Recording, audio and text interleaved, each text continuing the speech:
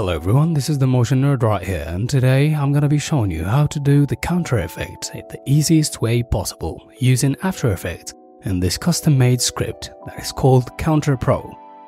Let's dive into this script and take a look at the properties and the options it provides.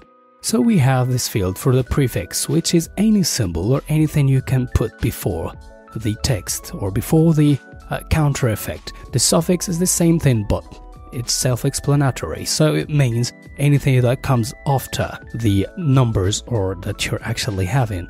The decimals is the number of decimal numbers. So if you have 2, you will have 2 digits after the comma. If you have 0, then you will have no numbers at all.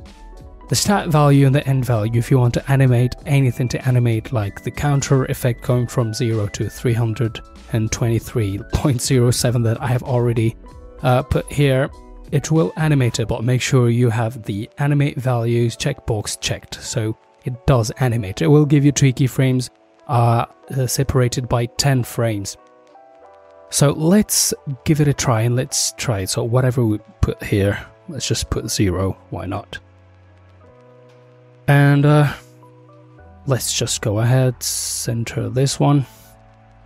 If you want to have a prefix right here, just put a %. The decimals, we can just put 1 here. To animate the numbers, we're gonna go 123.5. If we apply this, we will have this going from 0, which we have here, the start value, to the end value, which is 123.5. And one thing good about this script right here is that it can actually you can edit the thing that you have already put already, so it's not destructive at all.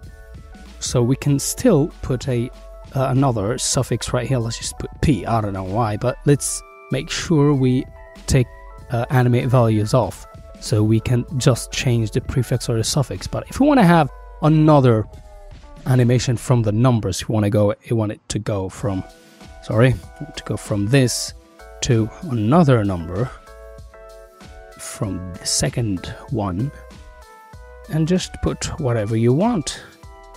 If you don't want to put any decimals, then it's alright. So once we do that, this is what we're gonna get. But just remember that you can't actually change the decimals, because decimal is not interchanged between the animations. The animate values only animates the start and the end value.